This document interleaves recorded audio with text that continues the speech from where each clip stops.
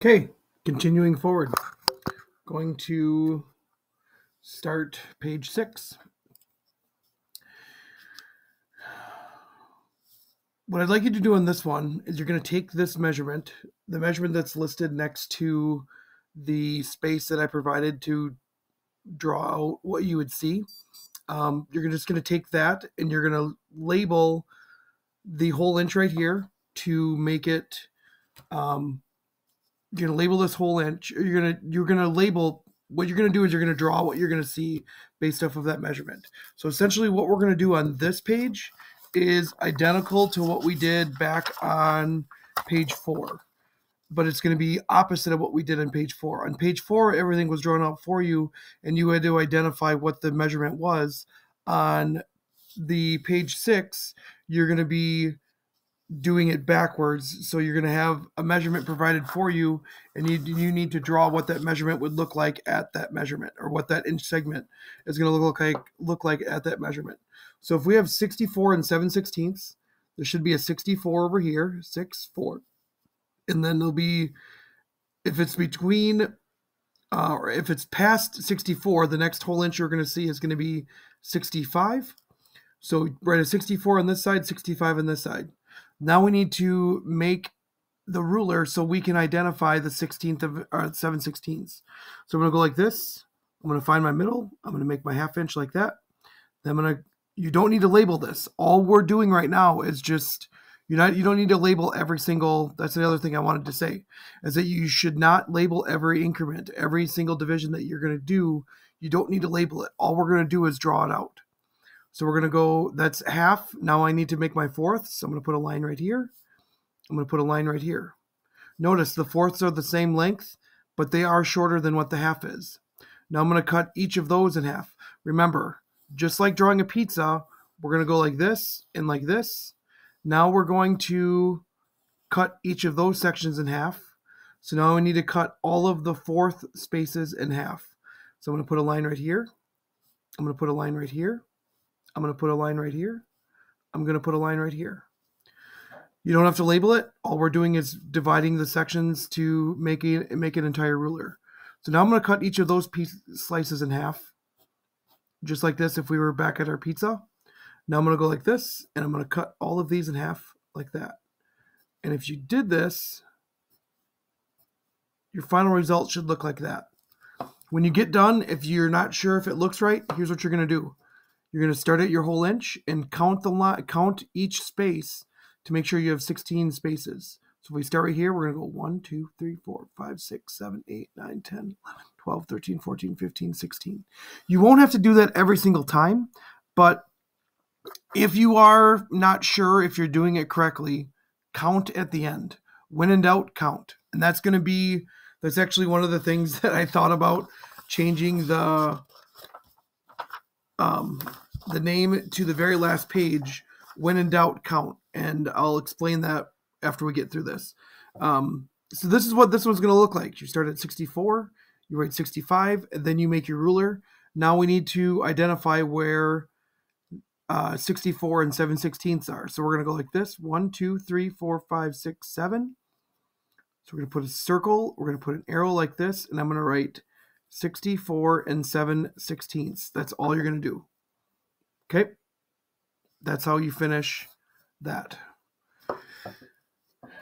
38 1/4. Is it still good? Okay. So we're going to write a 38 over here because we're past 38, but we're not quite to 39.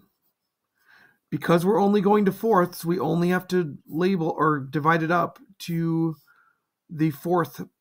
We don't have to go any farther than this because we have 1, 2, 3, 4 spaces. We can go like this, circle this, put an arrow like this. 38 1/4. Okay. That's all that is. That one's done. Very simple. The whole point of drawing what you see is to show you that, and the whole point of drawing the 1 inch segment over and over and over again is so that you can get comfortable what those lines look like. And when you're measuring in the shop and when you're measuring with when we're making projects, the more you do it, the more comfortable you're going to get with it. So if you are ever struggling, just continue to work on drawing out rulers, and you'll get better and better at it. The next one is going to be 9 and 5/8. So we're going to do a 9 over here, and then a 10 on this side, like this. 9 and 10. Divide it in half. Divide this in half. Divide this in half. Remember, those should be the same length. Now we're going to cut all of the fourths in half. Do I need to go any farther than that? Nope, because we're at the eighths. Now I'm gonna count to where 5/8 is. So we're gonna start here at our whole inch. This is gonna be our starting point to count. So this will be 0, 1, 2, 3, 4, 5, just like that. 9 and 5/8. That's all you need to do for that. Again, I drew this pizza right here so that when you're dividing this up, I could have drawn a pizza out for every single one like this. And this one I would have gone like this and only done the eighths. Whoops. So really that's a kind of a horrible pizza, but if you're struggling with figuring this out, draw a pizza out every single time to help you out with that. So 87 and 13/16, 87, 88. If I were to do a whole pizza to help draw this out, I'm going to cut that in half.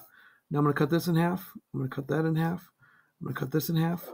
I'm going to cut this in half and this in half. So I'm going to cut all of these in half just like this. And then like this.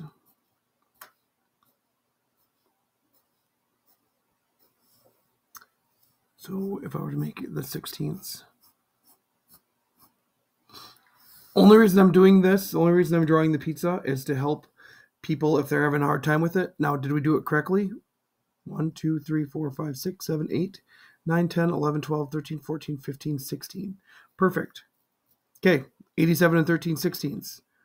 We're going to, if you counted to 13, you could start at the bottom. You could start at 16 and go 16, 15, 14, 13, like this. If you know that this is 8, you could start at 8. In terms of figuring out where 13/16 is, I'm giving you several different methods to get to 13/16. You can start at the base and work your way up to 13. You can start at 16 and count your way down because there's 16 divisions here. You could start at 8 and you could go 8, 9, 10, 11, 12, 13. There's a lot of different ways to identify where 13/16 is. So you're going to write 87 and 13/16 next to there. That's all you got to do. And this page is done.